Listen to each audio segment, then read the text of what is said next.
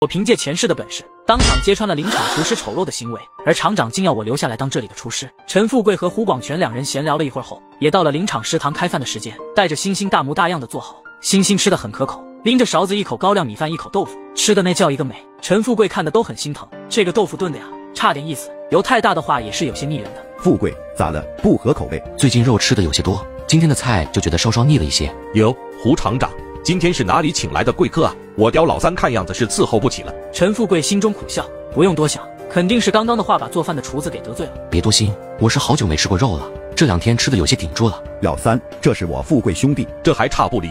我刁老三别的不敢吹，在咱们光明公社也就是比农机站的老宋差一些，吃不得太多油腻，那就少吃一些，用菜汤拌着高粱米饭，那也是香喷喷的一大碗，跟孩子学学也行啊。要是没有他后边这句话，今天这个事也就过去了。他这个潜台词是啥？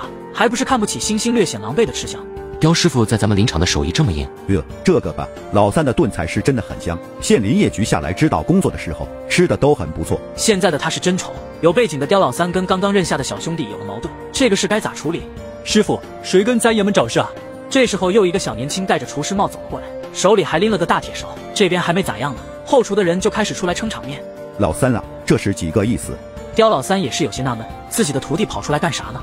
呵呵，不值当的，本来也没什么事情，胡厂长的兄弟嘛。这时候走过来一个中年人，一团和气的笑脸。看到他过来，胡广全脸上的表情也变得更加的阴沉。陈富贵这就知道了，这是胡广全的竞争对手。李副厂长，实在是咱刁老三也是有脾气的，说咱可以别拿这么好的菜渣法子，要不然这么多兄弟姐妹吃我刁老三做的饭，还以为咱一直在糊弄，可没这个道理，咱每天都用尽了心思弄。此话一出，陈富贵坐不住了。这个白菜条有宽有细，肉片有薄有瘦，刁师傅这是花式刀工。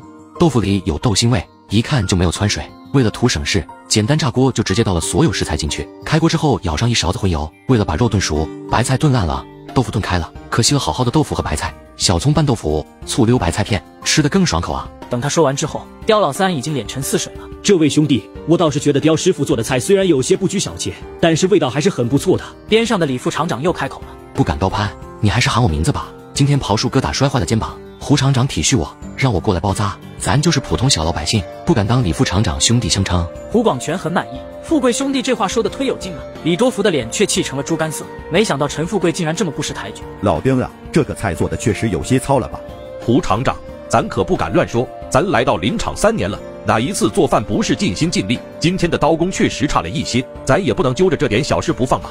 如果真觉得咱刁老三的手艺不成，那就请胡厂长另请高明。咱爷们每天围着锅台转，没功劳也有苦劳，不是？师傅，在这里做工也没几个钱，带上咱们几个。刁老三的脸上露出得意的神色，这帮小崽子还算是有良心。李副厂长也是似笑非笑的看着胡广全，这个事可是不好办了，今天这个事已经没法善了了。胡厂长，要不然做饭这个事我试试。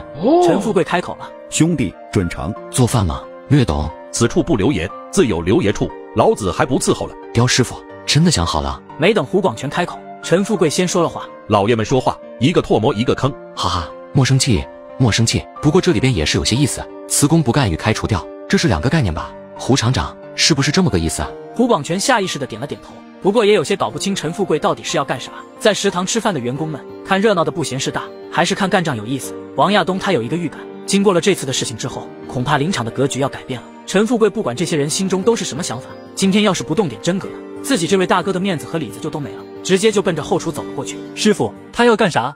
还怕了他？做菜咱可没怕过谁，还想开除老子？老子倒是要看看他有几分能耐。刁老三也跟着走了过去。李副厂长，咱们也过去看看。胡广全笑着发出了邀请。对于陈富贵，他别看接触的时间不长，但是他知道陈富贵是一个有章程的人。李副厂长心中打鼓，不过在这个当口也不好说别的话。来到了后厨，陈富贵摇了摇头，这个卫生啊，让人很头疼。这么厚的油泥也不怕划了脚闪了腰。跟着进来的几个人也是有些腻味了，每天就是吃这个厨房做的饭，都在给大家伙研究吃喝，自然是没时间打扫卫生。刁师傅，招呼人把柜子打开吧。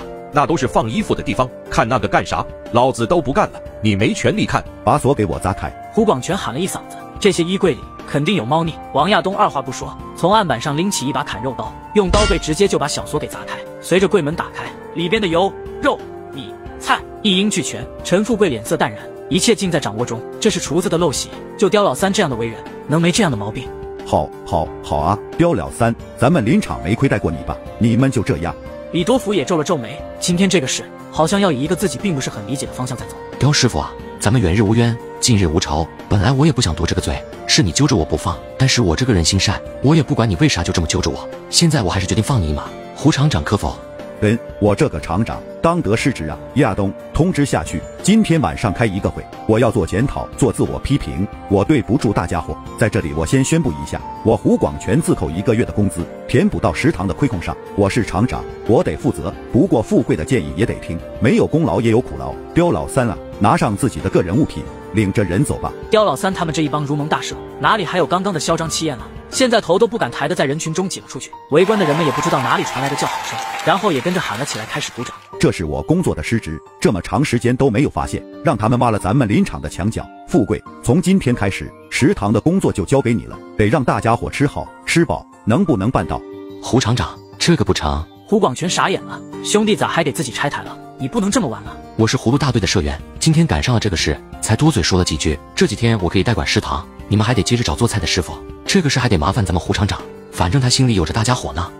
那就辛苦富贵了，今天晚上你可得顶上啊，不能让大家伙饿肚皮。这个自然是没问题的，一会儿找几个人先把这里的卫生打扫一下，晚上的饭我来露两手。胡广全的心里边很畏天，富贵果然是高人啊，这一手玩得太妙了，自己这头疼的难事就被他来了个一箭三雕，开了刁老三还不会惹到他后边的人。第二，点透了李多福的小心思。第三呢，那就是收了林场好多人的人心，当真是翻手为云，覆手为雨啊。